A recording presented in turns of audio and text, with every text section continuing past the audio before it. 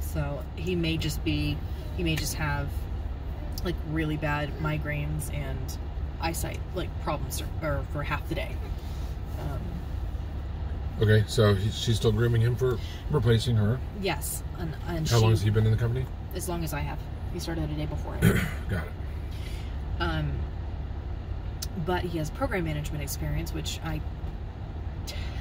don't have as much. I certainly don't have as much as he does. Okay. And Sarah sees me more as this real-world data expert person.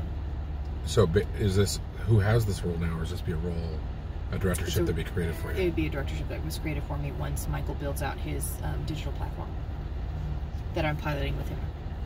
Got it. And the sepsis project is the first one that's going to kind of go through that platform. Gotcha. So the future of diagnostics, right, is digital diagnostics, using machine learning and big data to build better diagnostics. Danaher's just getting into this with the sepsis pilot program. The idea is there's going to be not only an entire division, but product development methods across opcos devoted to this. I would be part of that core team.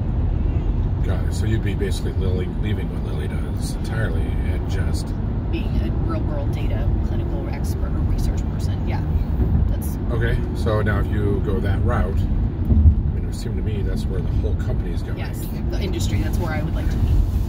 And you would be their person for that. It seems like you'd be a VP pretty damn quick. Yes, could be. Definitely could be. Now, and I mean, and Sarah and Lily are both. That's why they're moving me into these industry workshops, because they want me to be an industry leader, like industry leader. Yeah. Affecting FDA, and that's where they want. That's great. I know, and that, because that's what Sarah's like. She's like, you know, one of the big things I want out of you, big me or whatever, is to lead. What the fuck? I gave you all this time to move over, and you waited to the last minute, you dipshit. Sorry. I get it. But to like bring the executives on this passionate venture with us. So infect them with the knowledge and passion that of real world data and what it can do. Wait, why would you have to convince investors? I mean, are you looking to... No, executives. Got it. Yeah. So you have to convince the board. To convince the Danaher executives, yeah. Not necessarily the board. I mean, eventually, right? But that's what Sarah's done right now with the CEO of Danaher. He went from being like super skeptical, like, what are you talking about? You need money for what? That is the stupidest, like, non-tangible thing we're in diagnostics.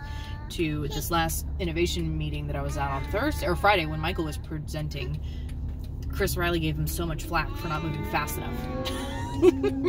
Wait, Chris Riley's in? No, sorry. It's a different Chris. It's a different Chris Riley. It's really confusing. He's the CEO. I'm sorry. The CEO gave Michael a lot of flack for not moving fast. The CEO of Danaher? Yeah. You were on a call with the CEO? Yeah. Yes. Yes. That was the quarterly innovation call. There were like 30 people on the call. But it was great. Like he was like involved in every presentation that was going on. He was giving awesome critical feedback. You know, he was asking great questions, and when somebody's like, well, no, this is what you, and he's like, oh, okay, thanks for the correction.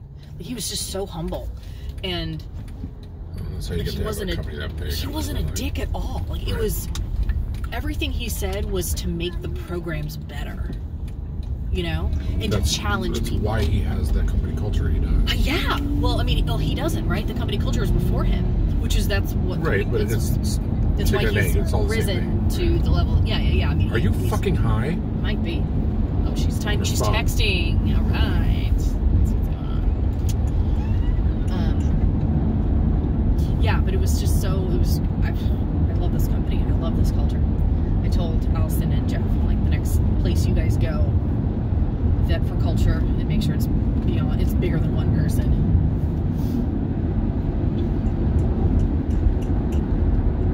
Yeah, that's my recommendation to anybody. Although the small company is a really good experience to wear a lot you ever get a chance to hire, you know. Oh, I'd hire Lily back. Huh? I'd hire Lily back. Lily on the Borisov? Mm-hmm. Yeah. Bring her back from Boston. Yeah, she's been trying to get back out to California. The company she's still with. going to school in here. No, she just graduated. The company she's with, they've got offices in San Diego. She did that on purpose. She did what? She did that on purpose. No, Jeff. Maybe not for whatever, but I mean, I bet you could find a place, maybe not in a clinical situation, but even if it gets to the point where, like, frankly, you need a personal assistant, or you need, I would love some to sort help of Jeff logistical. somehow. Yeah. He is driven. He's so smart. Mm-hmm. He's incredibly professional. He devotes himself to the work he does.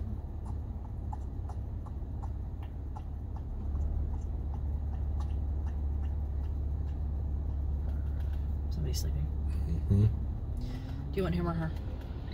I think we all just probably take a nap in the car. Look at her. Staring at him. Turn her not to go to sleep herself. I'll put her down. Put her down. We'll see, because he'll want a story. So tired all the time. All right. So yeah, so we wouldn't, maybe the 12-month period doesn't start until January. And if it doesn't start until January, then I'm at the 18-month mark during our 1-year move period. And I will absolutely have more conversations with Sarah as we keep going, but I need a couple wins to demonstrate my value. Who's this other person that Lily's grooming?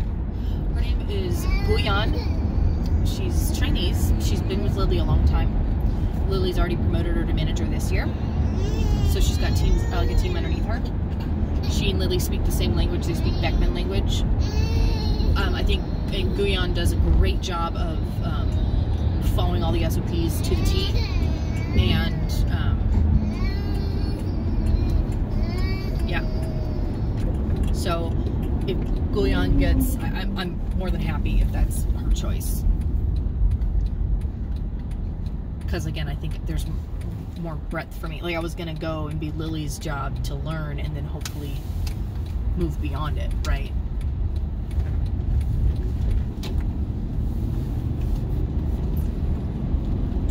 Because I'm thinking, like, if I get Lily's job, I'm just changing our entire department.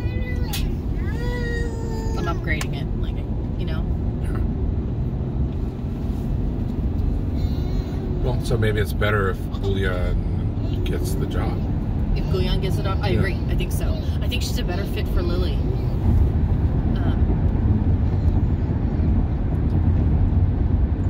I mean, I don't know her limits, but if she can be a director, like, I think she's a good fit with Lily. Well, Lily's going to be leaving, so why a good fit with Lily is important. Her culture, the culture she's built in that department. And I can affect change throughout Danaher and Beckman and the other OPCOs in their clinical research procedures. From a different position, right? Yes.